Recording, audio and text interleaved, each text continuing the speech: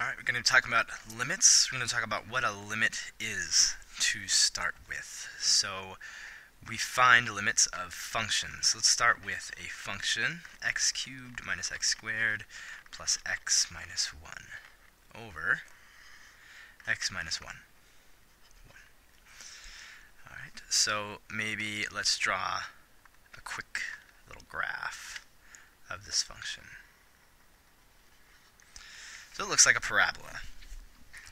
And maybe that makes sense to you, maybe it doesn't. That's not of the utmost importance at the moment.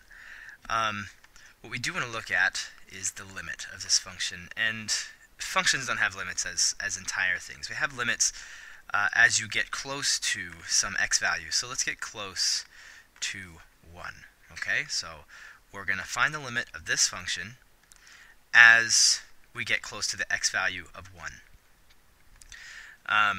So what I mean by that is we're going to look at maybe a half, right, and see what that y value is. And then we'll get closer to 1, and closer, and closer, and closer, and see, as we look at each y value, are we getting close to one singular value? And it looks like we are. It looks like we are on this side.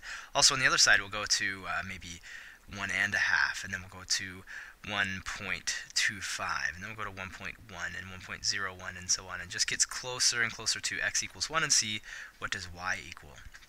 Okay, so the way we write this is the limit as x gets close to 1 of the function.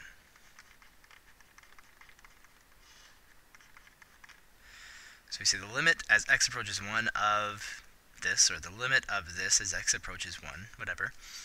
And really the only thing that we have to ask ourselves is it getting to the same y value, getting close to the same y value as we approach from the left and from the right?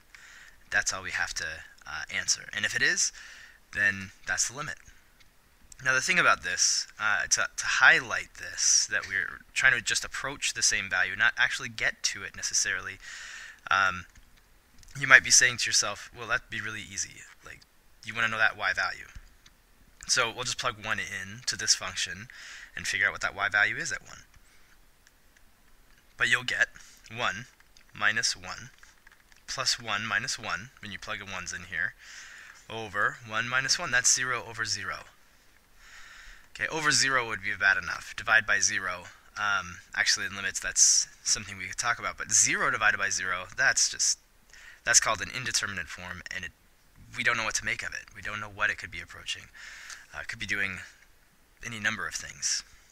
So how can we do this? How can we determine what value of y we're getting close to?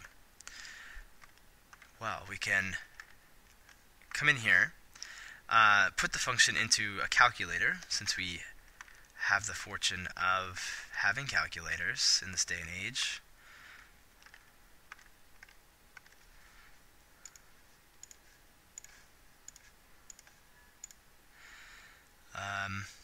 Well, yeah, you might have noticed I put this in wrong. Okay, so there we go. Alright, so look at the graph, and it'll be really zoomed in because I was doing something else earlier.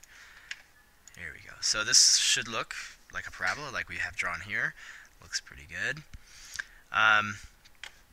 So we could look at the trace function and move close to x is 1, x is 0.8.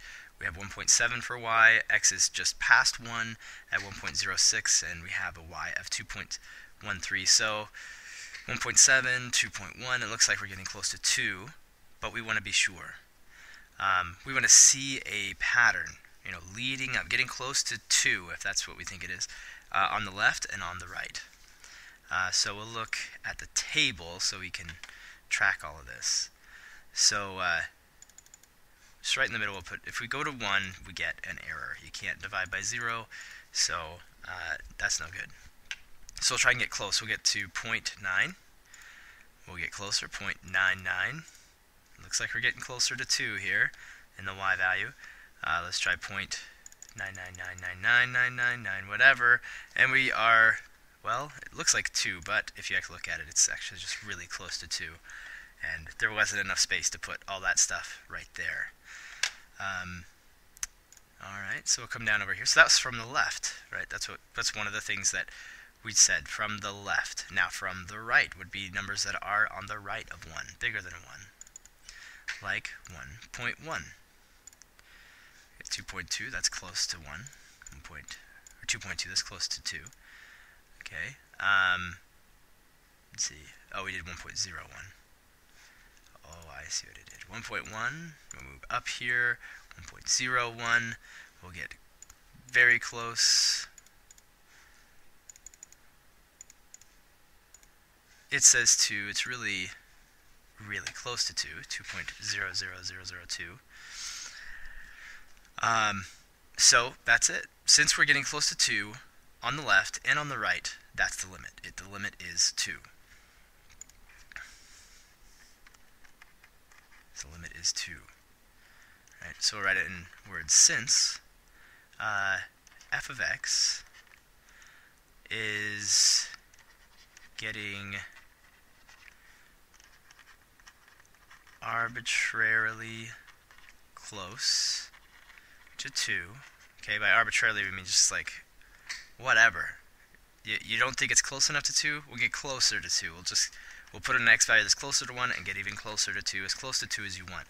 It's completely arbitrary how close we have to get to 2. It's just incredibly close. So back that off. Arbitrarily close to 2 as x approaches 1 from the left and from the right.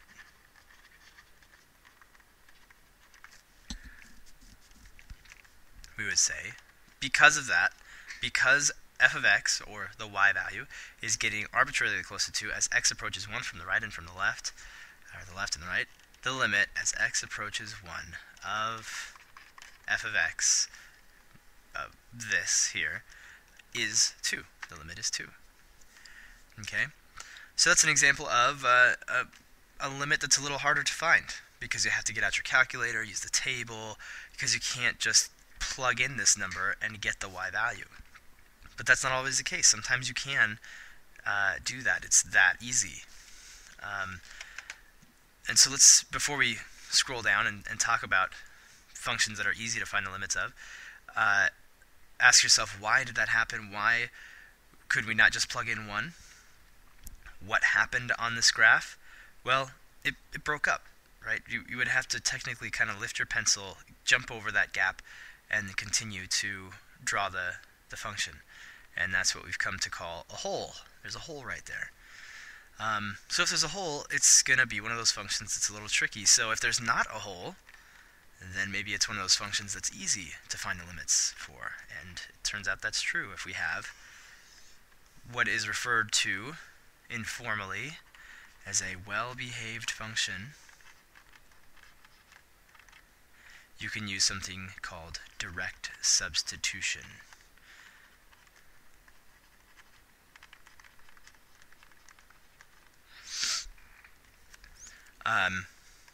Draw some axes here. So here's a function, and we'll call this c. C is like 1 in the previous example. It's just the x value that we're getting close to. So we're going to get close to c, and we're going to see what we get close to here. We're going to get close to what we'll call capital letter L. The thing about this is, if there's no hole there, if we want to ask ourselves, what are we getting close to on the left and on the right? We're getting close to this point, and if this point is on the graph, meaning there's no hole there, then we could just plug c into the function. If we had this function f of x, we could just take c, put it right in there. So f of c would give us the limit. Seems a little too easy. So any function that is well-behaved, we're going to be able to do that. So here's a well-behaved function. Here's a couple of examples of not well-behaved functions. There's one. It has a hole at c. And just a side note, if c happened to be like over here where there wasn't a hole, then we would say it's well behaved right there. We could use this approach at this point. But since we're talking about a place where the function is not well behaved, where there's a hole, we're going to have to do something like the previous example. We're going to have to get out the calculator and plug in some values close to whatever c is, whether it's 1 or 2 or whatever, and see what y seems to be tending to do. Okay?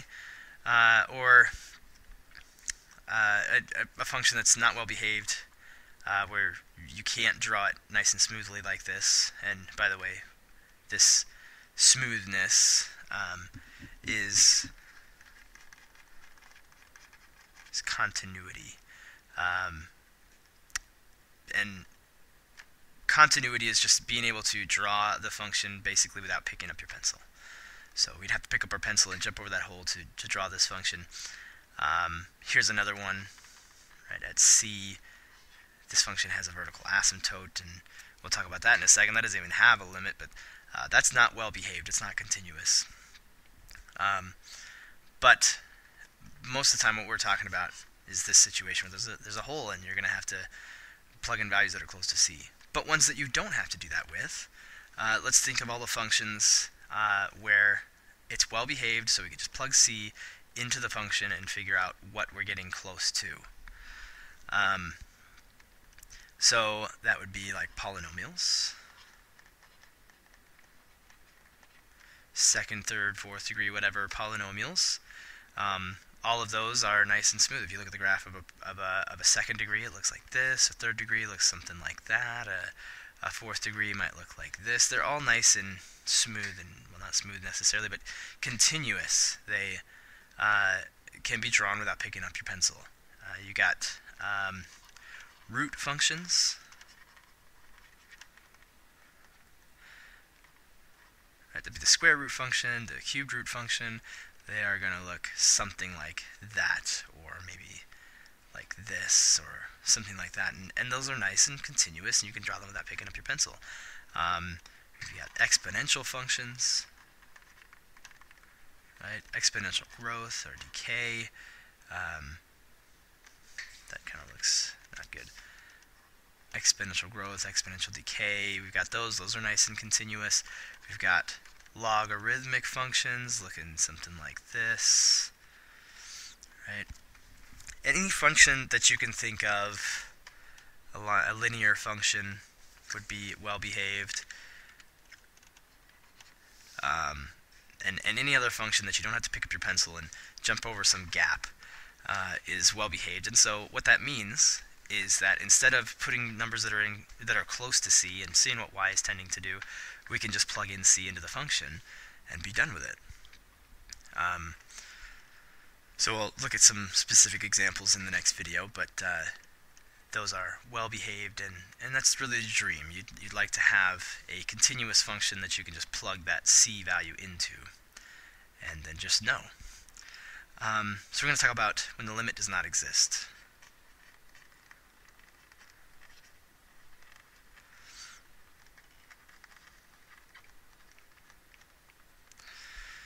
Okay, so when does that happen? There's a few different situations. Okay, let me remind you from our informal definition up here of the limit existing.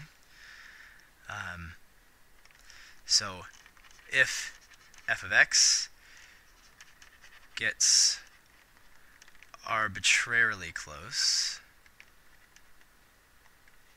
to, in this case it was 2. It was 2. Okay, so in general, just something. If it is getting close to something, we'll call that something L.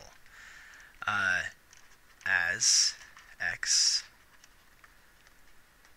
approaches c, we've already talked about c being the standard arbitrary value of x that we might get close to. So it approaches c from the left and the right. Then we have a limit. The limit as x approaches c of f of x would be L in that case. So if some part of this doesn't happen, then we don't have a limit. So let's talk about one example where there's not a limit.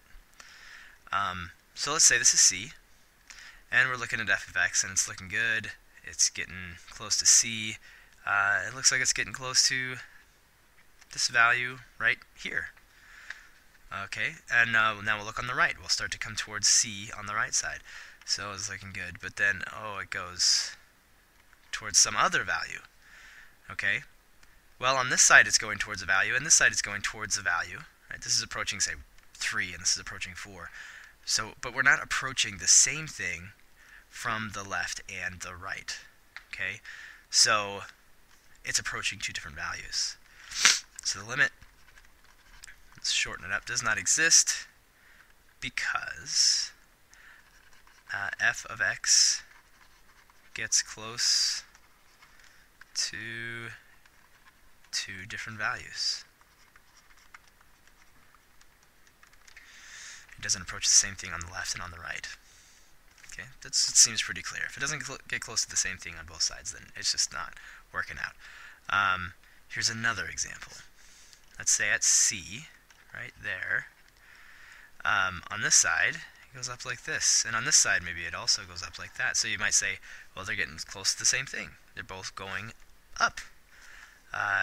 You might even say that on the left and on the right, we're getting close to infinity. We're approaching infinity. And actually, sometimes you do write that. Sometimes you'll write it that way. The limit as x approaches C of this function, f of x, is infinity. Okay, but we should really put quotes on that equals, because you can't equal a concept. This is just an increasingly large number, is what infinity is. Or just it represents an arbitrarily large number, or whatever. But it doesn't represent a single value. And since we have to approach L, and L is a number, not a concept, this technically means the limit does not exist.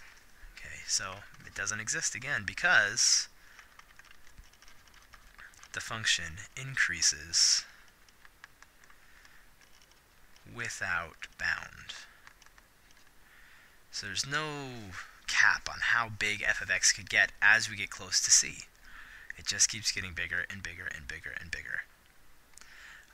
So while we might say it equals infinity, all we're signifying there is we're making shorthand of what the function is doing. It's going up on the right, and on the left it's going up as well. But it's not approaching a single value, so there is no limit, technically speaking. Okay, last example. So I'm not going to draw a graph. We're going to look at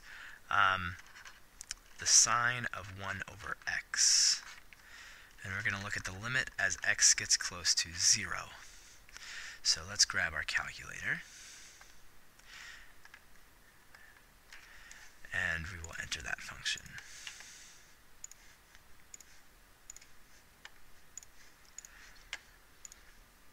And we'll look at the graph. And we want to look at x as getting close to 0, so we might want to zoom in there a bit. So we'll use the zoom box. We'll start up here, move down to the bottom right of the box we want to use. Let's see what that looks like. Okay, that's better. We see kind of what's going on. We see that it's going up and down. But it looks like we're not close enough because we can't quite see what's going on here. It's very steep, and we can't see what it's getting close to. With the previous function, with that parabola-looking thing, we could see it looks like it was getting close to 2. So we'll have to zoom in more. Maybe we'll use zoom box again. We'll just make it a really skinny box so that we put really small values of x on the left and on the right. Now this ought to do it. This is taking a while. Okay, so see what we're doing is now this x value is going to be the left side of the screen. This x value is going to be the right side of the screen. That should kind of like stretch it out so we can see what's going on. That looks worse. So, wow, I mean there was even more up and down the closer we got. But maybe if we just get in a little bit closer, we can see what's going on. So maybe we just need to zoom in one more time. Okay, so down here. That. Okay, so now we're way zoomed in, and to go even more narrow, a box is going to zoom a lot further. So here's the y-axis. I don't know if you can make that out, but now we're going to kind of stretch this over to the left side and this over to the right side. Even smaller values of x being the left and the right. And now it just looks worse. So it's very odd. And it seems like what's going to happen, the more we zoom in, the worse it's going to get, really. So maybe we're just not zooming in far enough. Let's use the window. The left side of the screen is now at negative 0.003. That's pretty small, but let's go really small. Let's go negative 0.000001 or something. So that's 6 zeros and a 1. And on the other side, we'll do the same thing. 6 zeros and a 1. We'll look at the graph now. Now we are really zoomed in. If we haven't zoomed in far enough, I would be surprised. If we're supposed to zoom in even farther, I don't know what we're supposed to do. And we certainly can't see what's going on here. Maybe if we look at the table and we get really close, like maybe negative 0.000001. Okay, now maybe we're kind of getting somewhere, because here it looks like maybe we're getting negative 0.5. Maybe that's it. Maybe that's the limit. So maybe let's go. We'll go to 8 zeros and a 2 instead of a 1.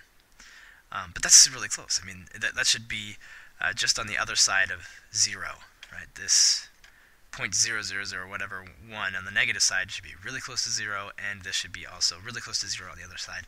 So if the limit is negative 0.5, we should see when we press enter something close to negative 0.5. But we don't. And, I mean, that's kind of close. If you had 0.2 of something and 0.5 of something, well, they'd be kind of close to each other. But really, it's not in terms of limits. This isn't getting close to 0.5. This isn't close enough to 0.5 to say, like, yeah, that's what it's getting close to. But, maybe we just need to get closer. I don't know. Now it's negative 0.9. This seems kind of crazy. Let's try this. That's not. None of these seem to be close to each other at all. Maybe these two are kind of close, but we're not approaching the same value. All right. So here's what is happening, and you've seen it in the picture. It's just oscillating forever. Okay. It's oscillating between two values. Okay, and that'd be the reason why the limit doesn't exist. Here it doesn't exist because we're not approaching the same number on the left and the right. Here we're not approaching anything, we're just increasing it without bound. We could be decreasing without bound or whatever. And on this one, we're oscillating between two values. We're not going in crazy. We're definitely not approaching the same thing, but we're not approaching anything. We're just going back and forth forever. And you could stop the recording right there and say, I get it. If it oscillates forever, then we have a problem. But I want you to understand why it's doing that, so maybe you want to pay attention to that. So, let's see what we're doing. We're getting close to 0. X is getting close to 0. So let's look at what's happening here. If you put in a small number, a number that's close to 0, like 0.01, 1 divided by 0.01 is going to be 100. 1 divided by 0.001 is going to be 1,000.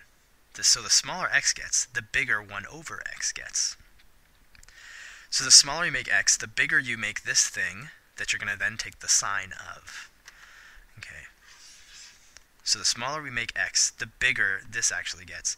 So if we look at our unit circle, since we're talking about taking the sine of this thing, let's talk about a big number. Let's say we put in a really small number for x, that means we get a really big number for 1 over x. And so a really big number is, on the unit circle, an angle, just around a lot. That's a pretty big number, right? Let's stop right there. And what do we do then? We take the sine of that really big number, so it's some number, right, between 1 and negative 1. Now we get closer than that. Let's put a number that's even smaller than x. That means 1 over x is even bigger, so that means we're going to go past here, we're going to go around and around and around a bunch of more times, and maybe we'll stop down here. Look at that angle. Take that sine value. It's just some number between 1 and -1. Let's go smaller, right? Smaller number for x, bigger number for 1 over x. Round and round and round and round and round. Maybe we get to here. Look at this angle, this number. This sine value is just going to be really close to 0. So really by choosing a number that's close to 0, we're almost randomly, I'm using air quotes you can't see, randomly just choosing some angle and then taking the sine of it. That's not going to converge to a single number. That's not going to settle down and be like, yeah, -0.5. Because even if you get -0.5, which would be an angle there or there, once you get closer to 0 and and 1 over x turns into an even bigger number, you're going to just completely leave 0.5 behind, -0.5, and go somewhere else, just some other angle. So that's kind of an explanation of this oscillating behavior. So learn what a limit is. If you're approaching a single y value from the right and from the left, that's your limit. Sometimes limits are really easy to take because they're nice, well-behaved functions, polynomials, root functions, and so on. And so at that c value, all you have to do is put that c into the function, and that's the limit. And we'll look at some specifics there. And then 3 examples of when a limit does not exist, because it doesn't approach the same value, because it increases without bound and it doesn't approach a value at all, or it doesn't approach a value at all, not because it increases without bound, but because it oscillates forever. So there you go. I thank you for hanging in there and watching all that. Hope you're smarter for it. Thanks for watching. Let me know if you need any help.